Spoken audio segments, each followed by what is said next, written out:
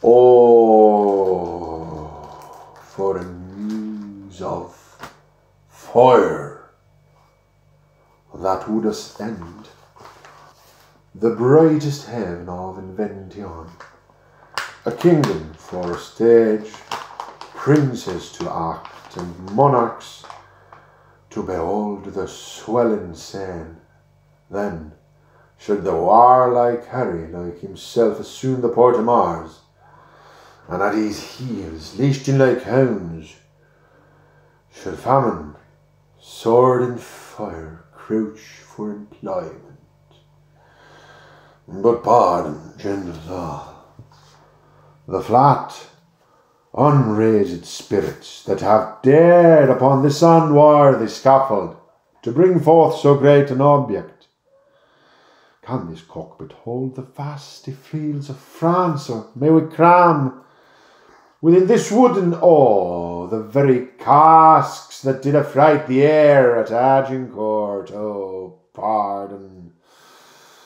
Says a crooked figure may attest in little place a million, and let us, ciphers to this great accompt, on your imaginary forces work. Suppose within the girdle of these walls are now confined two mighty monarchies, whose high appeared and a button fronts the perilous narrow Seine parts asunder.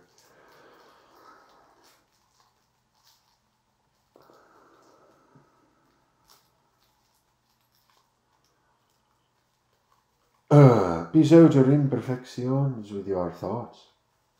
Into 1,000 parts divide on man, and make imaginary puissance.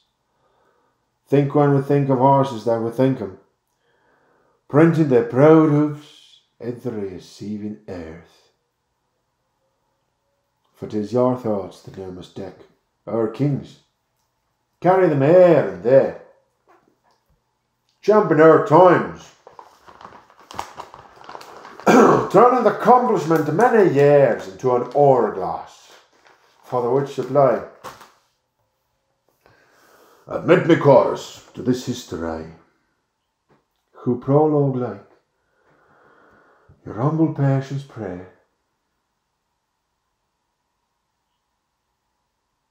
Gently to hear, kindly to judge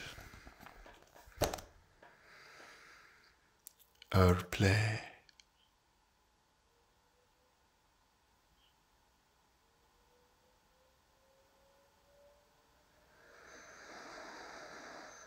Voisi myös opetella pitämään kameraa tasaisesti.